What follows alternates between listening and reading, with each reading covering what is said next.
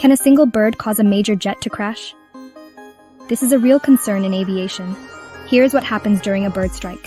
Bird strikes may seem minor, but they can have serious consequences for aircraft. When a bird collides with a plane engine, the engine can be severely affected. The bird is pulled into the engine at high velocity, which can result in significant engine damage, such as bent blades, torn metal, or even complete engine failure. In rare situations, both engines can stop working, as seen in the Miracle on the Hudson incident, where Captain Sullenberger landed safely after both engines failed due to bird strikes. However, modern jet engines are designed to withstand bird strikes and are tested by firing artificial birds into them at high speeds. Pilots also receive training for these emergencies, and most flights continue safely after a minor bird strike. Airports invest millions of dollars each year to prevent birds from coming near runways.